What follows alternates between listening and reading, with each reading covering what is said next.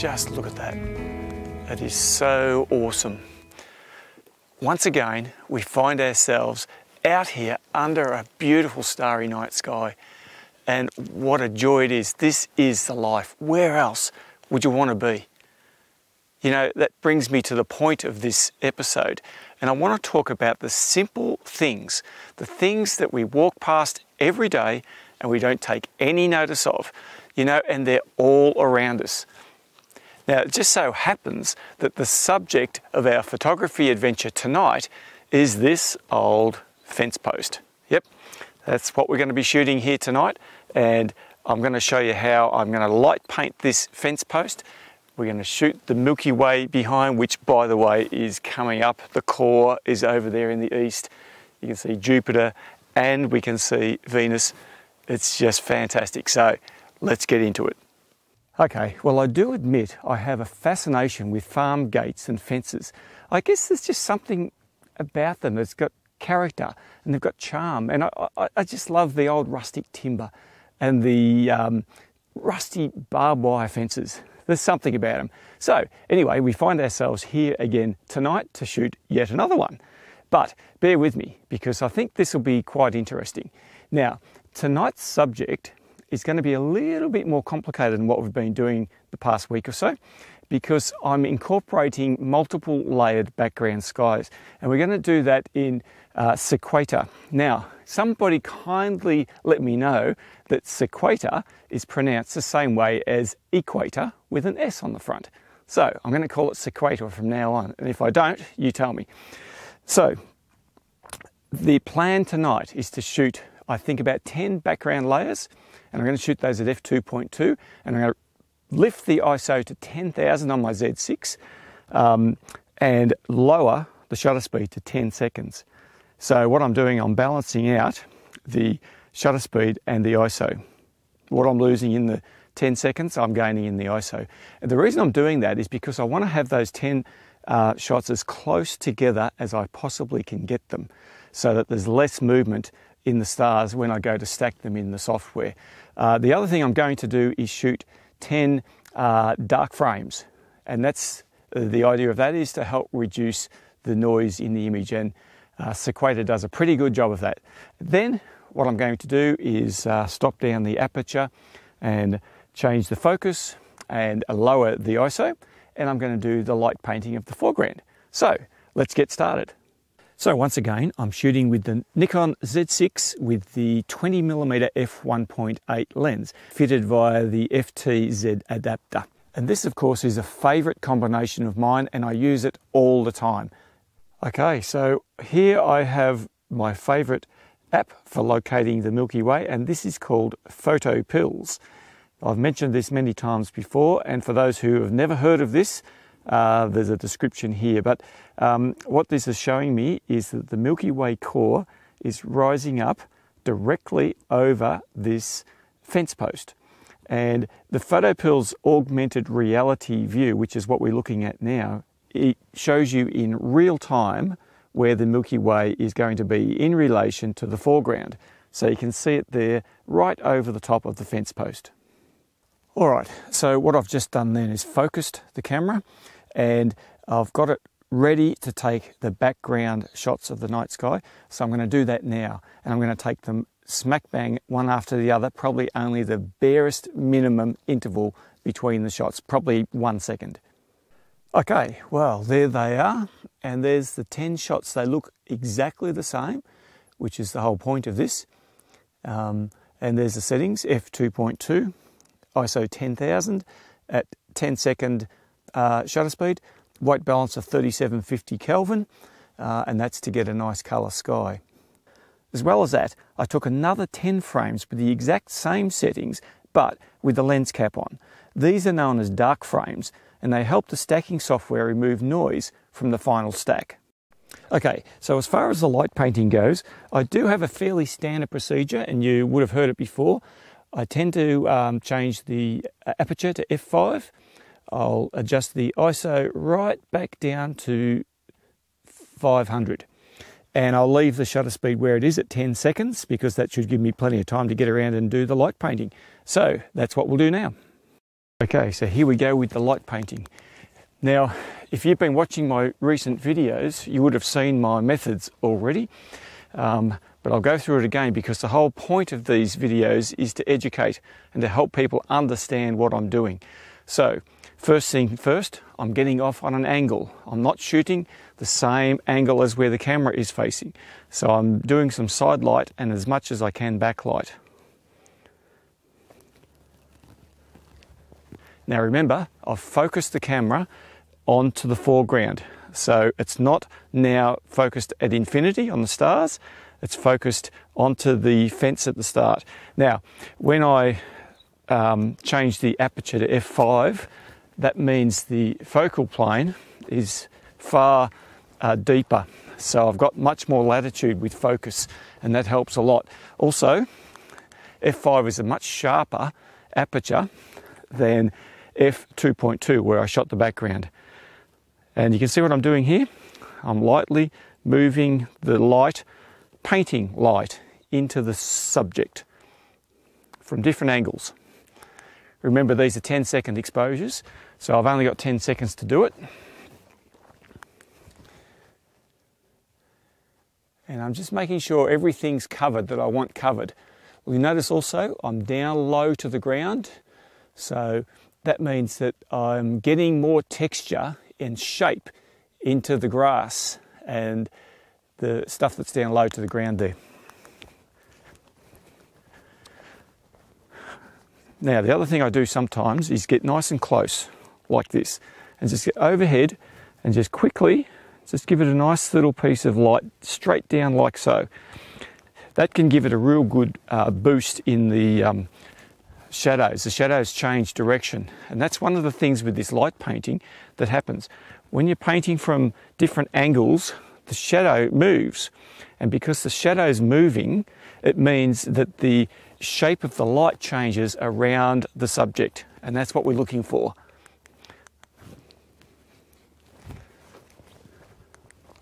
Just making sure I've got everything covered.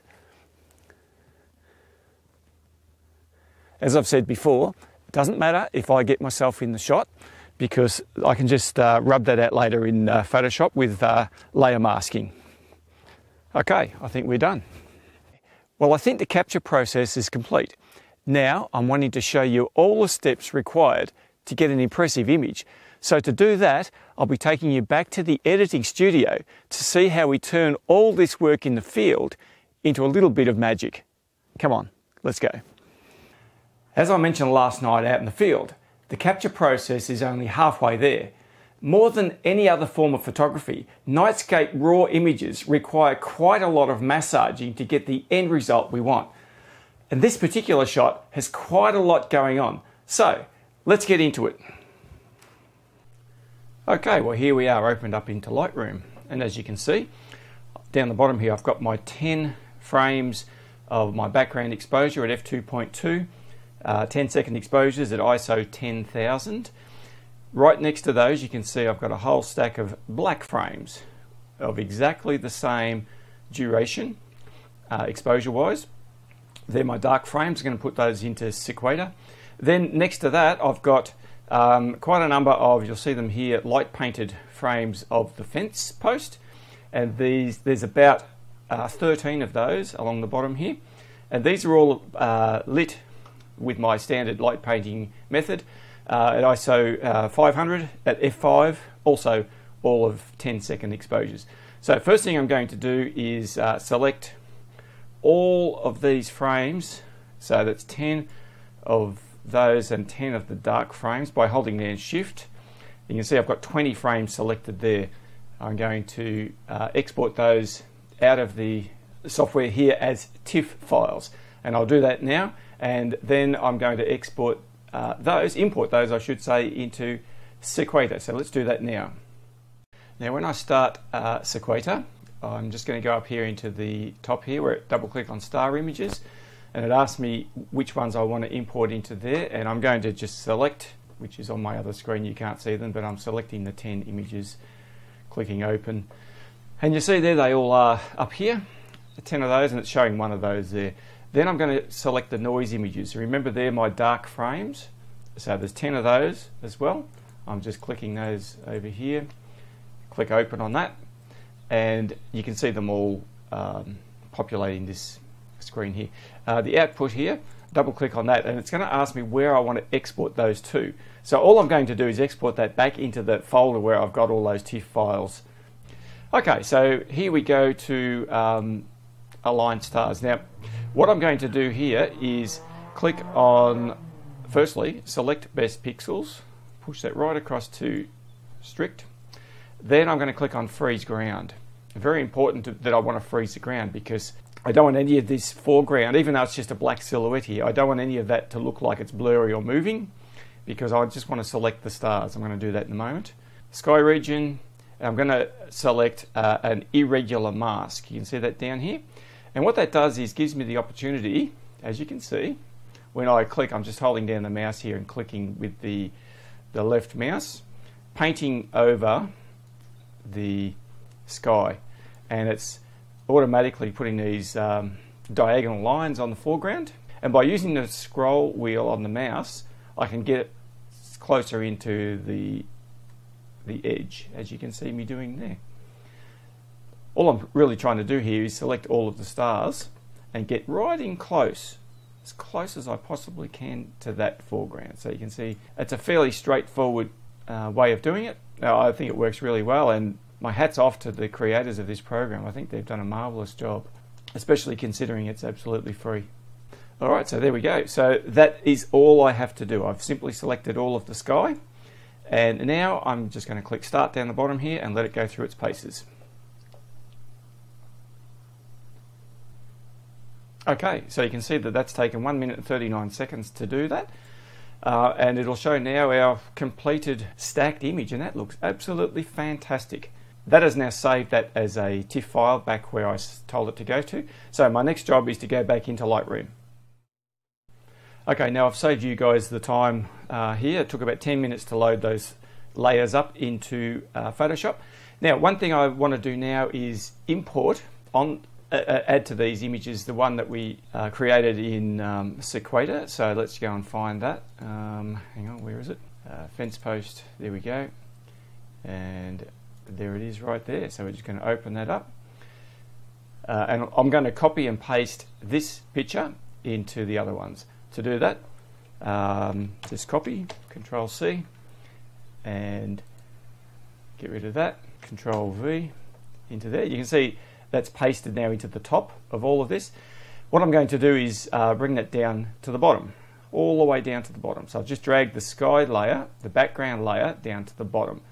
And the reason I did that is so that I can actually see what's on top of it when I enable all of these masks in here, in these layers on top. To save time, because I don't want this to go on for ages, I'm going to select all of these images by holding down Shift and going down to the bottom of the foreground layers there. They're all selected. And I'm going to go to the blend mode here, normal, and change that to lighten. And now you can see roughly what the final product is going to look like. It's by no means ready to go yet. And so what I'm going to do here is select the top layer only here. I'm just going to turn off all of these other layers, including the bottom one. So I'm just working on the top layer. Now you've seen me do this before, but I'm going to grab a layer mask here, click on that, that's created a layer mask. And by going over here to the brush tool, right here, and clicking on the brush tool, making sure it's on black here instead of white, 100% opacity, and going up to the size of the brush, I'm going to make it fairly large, and the softness of the brush fairly harsh at this point in time, because this makes it quicker. I'm just going to rub out the sky. Now you'll notice here that I'm simply just rubbing out what I consider to be the background sky. There could well be a little bit of the foreground that I've just rubbed out here, and so what I'm going to do now is just select a softer brush and just make it a bit smaller, and just go back here and and turn that to white. So when it's white, it actually puts it back into the frame. So that's really good. Down here, it's possible I've rubbed out something, but I won't know until I have a look at it. So I'm just going to enable the background layer.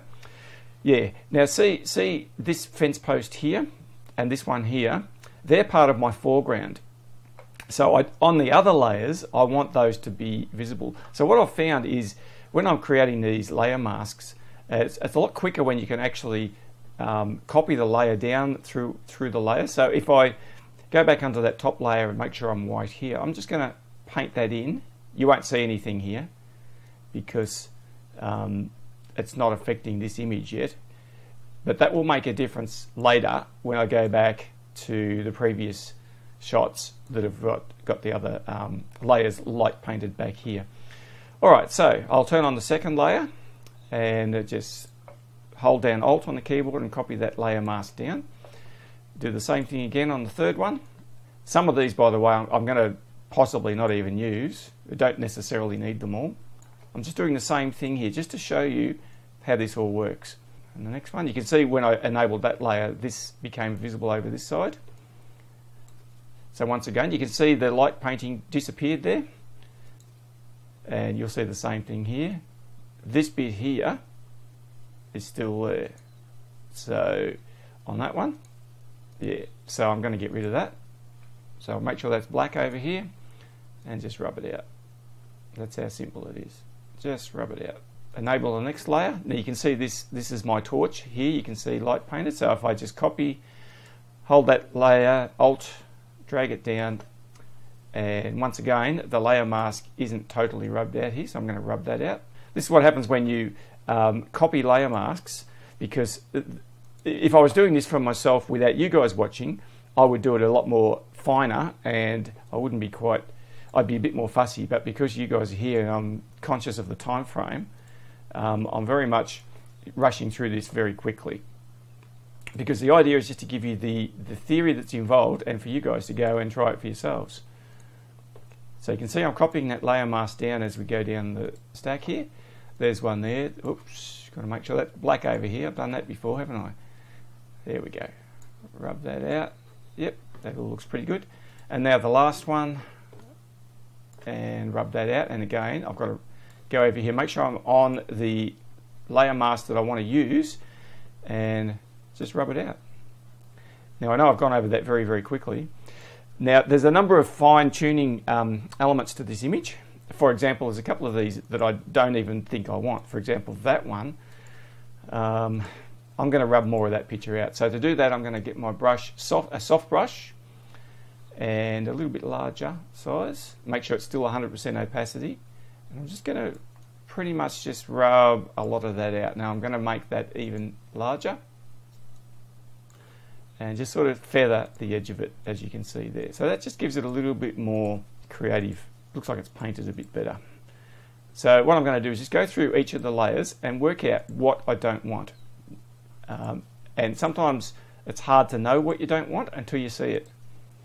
So for example, this fence post at the front here has got too much light on it, and I've just got to establish where all that light's coming from.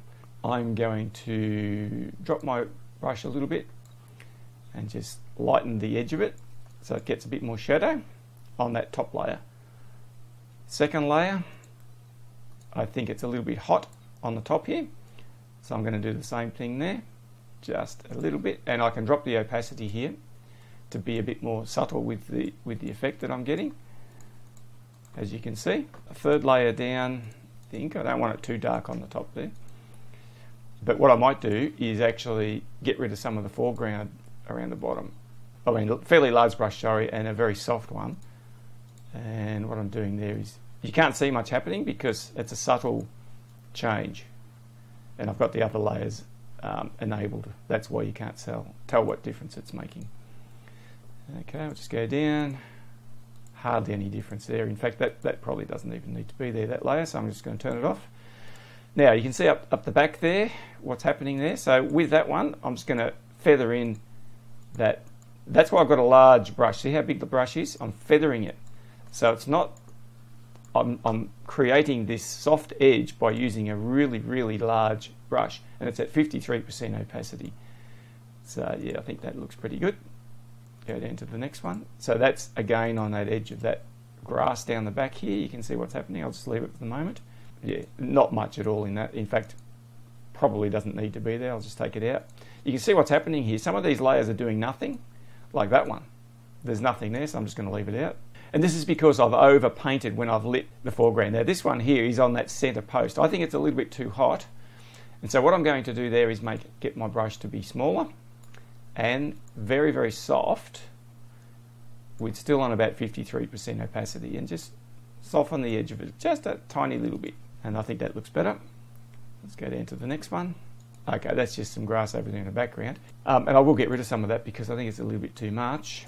Once again, a bigger brush, and just see how I can just sort of make it soften as it comes into the frame. Next one down is this foreground here. And yeah, I think there's too much of that as well. So what I'm going to do is make quite a large brush and just feather it in. So I'm not actually painting over it directly, I'm feathering it over it. And that gives us a whole lot more control over the light. Alright, second last one. As you can see there, there's just a little bit. And the last layer is... there you can see what that's doing. So that second last one and the last one are similar in what they're actually achieving. The reality is, guys, that you can play around with this to your heart's content. Just because I'm not doing a whole lot to this image here doesn't mean that I wouldn't if I had a bit longer to play with it, because I'm sure I would. And I'm just giving you the techniques because otherwise this video is going to go on forever. Just looking at the image now, it looks pretty good. I like the feel of it, I like the texture of it. This bottom layer, I'm going to do this technique that I've showed you before. I'm going to add an adjustment layer, a curves adjustment layer, by clicking on that little circle down the bottom, and just put a simple S curve into it. And what that's going to do is make the sky pop out a bit more. When I click it, I don't know if you can see the difference that it's made. Not too much, just enough. Well, the colors can be modified a little bit, and one of the ways to do that is to add another adjustment layer, and I'll do a photo filter just on the top there. Now you can see that because I put an orange warming filter on the top layer, right up the top. Now, because it's on the top, it's affecting everything underneath it, including the sky. So if I click that on and off, you can see the difference it makes. I think I like what that's done to the fence post and the ground here. You know, again, it's a matter of opinion. If you don't like it on the layer down the bottom, the sky layer, I can. There's a couple of ways I can do that. One would be to create all of these foreground layers and put them into a group. I've showed you that in a previous video. And then apply that photo filter to just the group. But I'm saving time here today. So what I'm going to do is simply select the mask that's created here on that photo filter, go up to my brush tool again, make it biggish, and it's still at about 50% opacity. And I'm just going to rub some of that out in the sky. This is all very selective in what you like and what you don't like. So, you know, I'm just showing you some options here. Overall, though, I really like it. Now, one thing I might do here is with the sky layer, I might just add another exposure. Here we go. That's what I'm after. I'm just going to drop the exposure a little bit. But I could use it if I wanted to make that sky just look a little bit darker and a bit more broody and moody. I've just dropped the exposure. It's as simple as that. If I want to change it again, I can double click it and increase the exposure a fraction. So in combination with the curves adjustment layer, so the curves adjustment layer brings in contrast to the image, and the exposure just simply drops the overall exposure. There's a number of ways you can do all of these things, but I like the basic look of this. Okay, so now there's a couple of things here which I have also mentioned before. One, if I want to come back and edit this image, I'm not going to flatten this image at all, because if I flatten the image, it becomes irreversible. Anything that I've done to this image, I can't take back and change. But for me personally, I am going to flatten the image. There's just way too many massive layered files on my computer already, and you can see it there. So what I'm going to do now is close Photoshop, click yes on that to save the changes to Photoshop, and that's going to open it back up in Lightroom. As you can see, and there it is. We've got our image back into Lightroom. I think it looks pretty amazing. F for full screen shows you what the image looks like. Now, just looking at the image, the basic edits I've done on the fence line here looks fantastic, nice and sharp and crisp. And also that stacked sky out of Sequator is absolutely amazing. I think it looks really noiseless, and so it's really worthwhile going to the extra effort to get that sky stacked, and you saw how simple it was to get it there. It was absolutely a piece of cake, really, it's shooting in the field. So I'm very happy with how this image has actually come up. All right, well, I'm really happy with this shot, but I'm quite interested in what you guys think regarding the final image. If you'd like to leave a comment below, I'd be more than happy to answer any questions you may have. And I'd love for you to subscribe to the channel, and if you do, then hit the bell icon next to the subscribe button down below. Then you'll be notified of any new video releases. And so comes to a close part 4 of our series on light painting, and I'm very happy with how this one's come up, and in fact I'm really pleased with how all of the images came up, and I've been really thrilled with the response I've got from you guys throughout the previous videos. So once again, I want to thank you for joining me. It means so much to me to have you along for the ride, and I really look forward to seeing you next time out under the stars. See you later.